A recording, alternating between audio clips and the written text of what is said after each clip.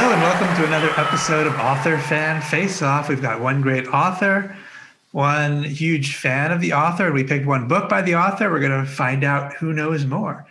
I'm Steve Sheinkin, and my co-host is the wonderful leaping librarian, Stacey Rattner. Hello. Yay! And it's a big day here at AFF headquarters. I mean, every day, every guest is special, but today we have Meg Medina with us, author of many wonderful novels and picture books. We're going to talk today, and our quiz today will be based on Merci Suárez Changes Gears, winner of a little something called the Newbery Medal.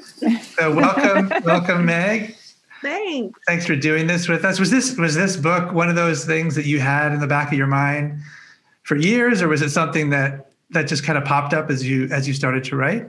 You know, I wrote it first as a short story called Soul Painting Ink that happened in an anthology called Flying Lessons and Other Stories.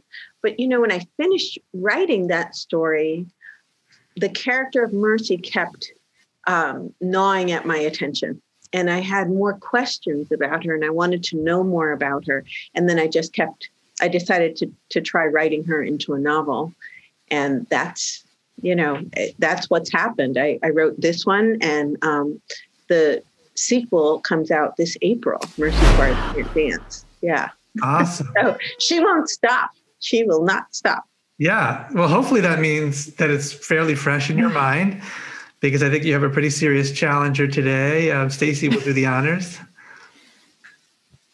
Yes, I am super excited to introduce Lena. She's a fifth grader from Manhattan. She loves to read. She usually has about 4 to 6 books in her backpack, depending on, because she doesn't know what kind of mood she's going to be in when she's ready to read. So she plays the viola, and this fact is one that's very dear to my heart. She's considering being a librarian when she's older. So yay, librarians are rule. So are you guys ready? I'm ready. Know how this goes? All right.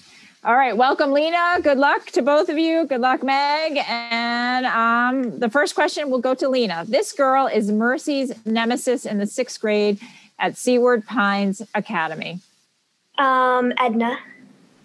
Perfect. Edna Santos. Yep. And Meg. Rolly calls the family's 3 small houses the Suárez compound. What does Mercy's mother call them? Oh, Las Casitas, the 3 little houses. Yeah. Yay. Okay. All right. You guys are doing great. Yeah. We expected you to be ready. All right, Lena. Merci is saving up her money to buy a new one of these. Bicycle. Yeah. Okay. And Meg, Mercy's father owns this business. Oh, Soul Painting Ink. But only for now, because Merci has her designs. She thinks she's going to own that company and run it bigger than Home Depot one day. That's her goal. All right. Moving on. Lena. Merci is looking forward to trying out for this team in 6th grade. Soccer. Okay. Just easy.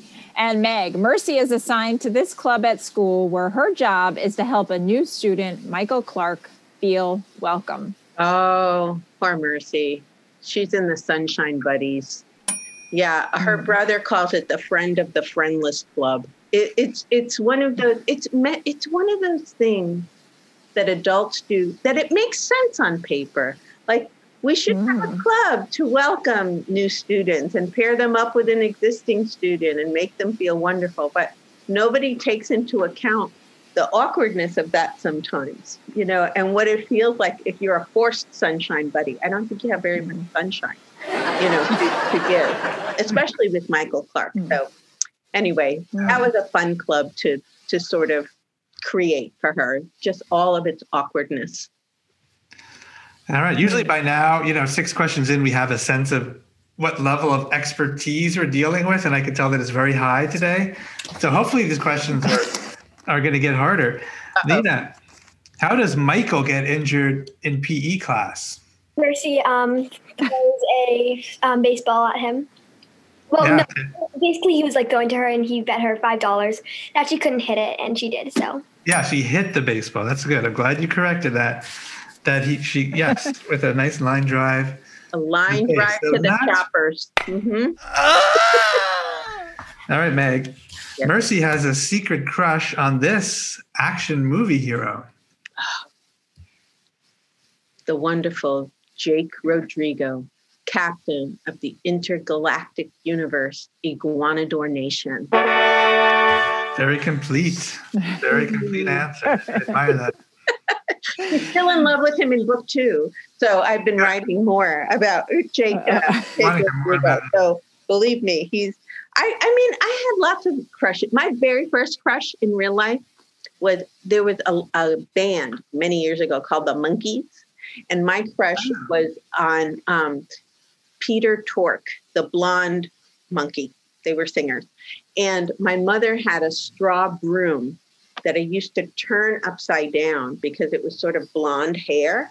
And I used to pretend it was Peter Tork.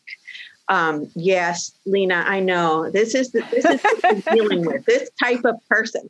So, so it was kind of fun to write those secret crushes that we'd rather just like rip our lips off than tell our mothers that we have those crushes. But who were your first crushes? I'm not letting you off the hook. Steve and Stacey, who were your first crushes? Oh, God. Do you remember? Don't worry, Lena, I have many crushes. Yeah, many. I mean, calm down. I'm thinking of a librarian, actually. You see? I'm trying to remember what grade. Like, I think 4th, 5th grade, something like that. Yeah, why not? I mean, I could pick, yes. You know who my husband's first crush was? Wilma Flintstone, a cartoon.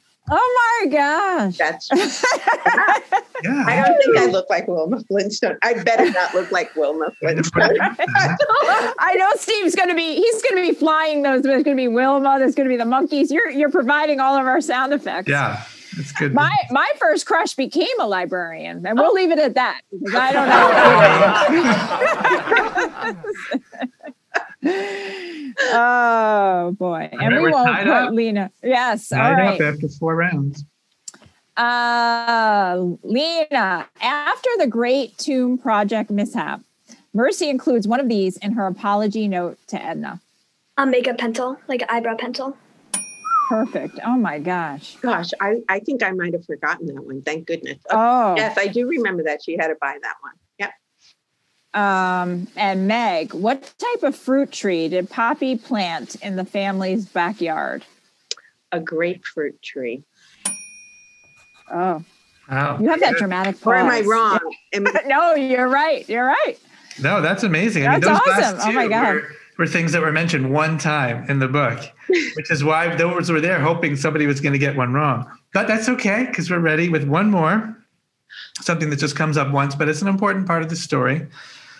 Mercy's abuela helps make this costume for Michael. And if either of you know, raise your hand. Go ahead. Oh. Lena? Anubis. Yeah. And what type of animal is that? Like a jackal, I think.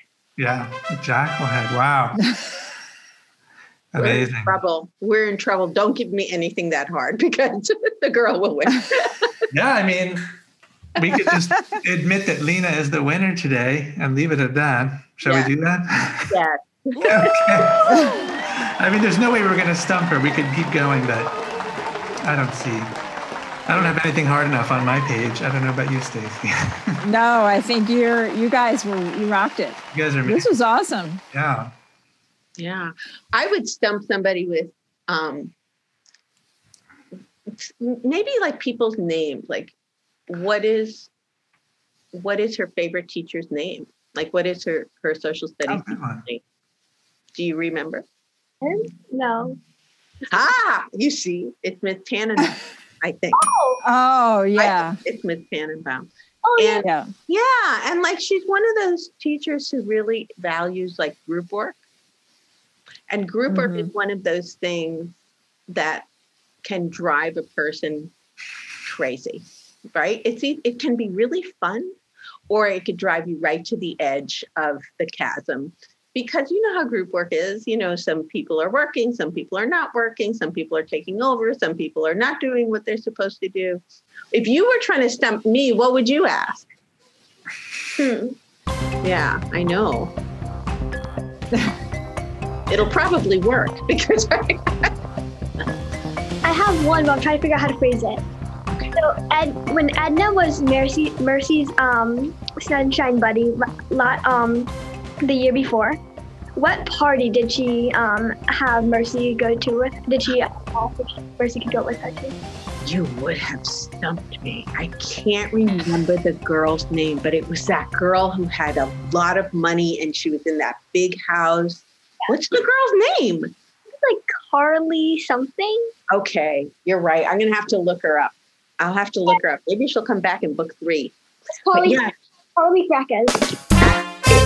It's scary sometimes when I'm doing events with students and they ask me something about my book. And for a second, as they're asking, I'm saying, did that happen? I'm trying to pull it up. Author fan face up. You will know more. Author fan face up. Where can you go?